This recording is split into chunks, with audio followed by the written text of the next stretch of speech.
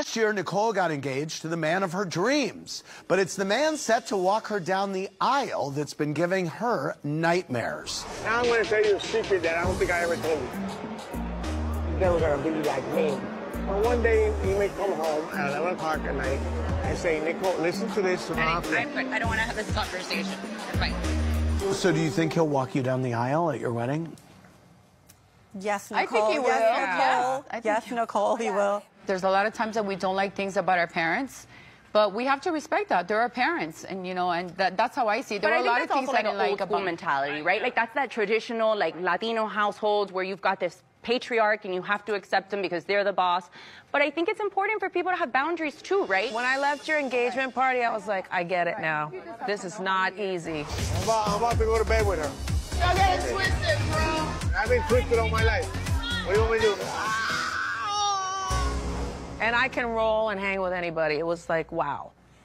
Nicole, in therapy, your dad said he'd be open to saying, I'm sorry. But he never did. To you, But he refused to say it in the session. I don't blame him. You guys are belittling like a grown man. But he still hasn't. I mean, you know, I know somebody else who won't apologize either. Has he said it? Has he His said actions will say it. He's not going to say the word. His actions will do it. But how hard is it, Larsa? Like, because he's a grown man, and you're Right. trying a very, like, you know, he's a strong man. And he's old school. Yeah, like, he I doesn't wouldn't do feel. that to I felt bad when I saw that scene Me because I was too. like, he's I there. thought- He me cried. too. I was To me, crying that with was him, like, let me that tell was you. sorry. When he Yeah. cried, that was, I'm sorry. Do you think in an effort to protect her, you isolated yourself from her? I had to, because I didn't know how to do anything else any other way.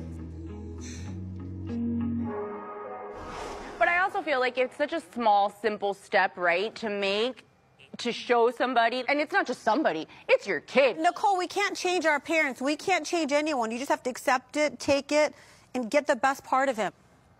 That made you cry. Why?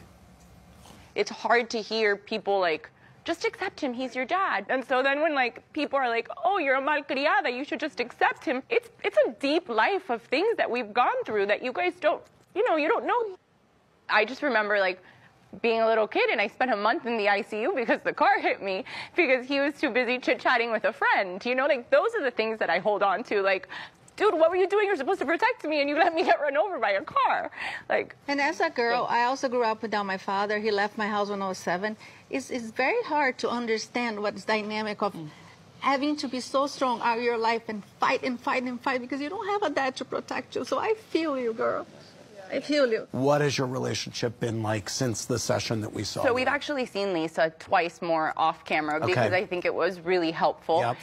And honestly, I'm thankful to the show because I probably would have never, like, I would have just, I would have just ignored the elephant. I have always in the room, said that. honestly, for the rest of my life. But this has like forced us to get to like a much better place, and I'm honestly thankful to you guys because I probably would have never done the work. I still have not met the girlfriend, but we are spending much more time together. You haven't met the girlfriend. No, Does the girlfriend want to meet you?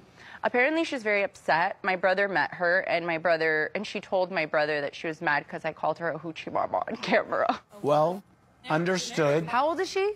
It doesn't matter. It doesn't matter. 29. That has nothing to do with. I hate when people put age on everything because age. What does it mean? Nothing. If he's happy, someone makes him happy. It's just for me, it's a little weird to, and I'm not trying to be an ageist, but my dad's almost 70. Larsa. It doesn't matter. If What he's does happy, a 20-something-year-old want to do with a 70-year-old man? Like, it's weird. Where maybe bringing her will help your relationship too. I don't know about that. I think it does sometimes because you see like the whole dynamic. Like you're keeping half of his life private and you're accepting 2% of his life rather than accept all of it.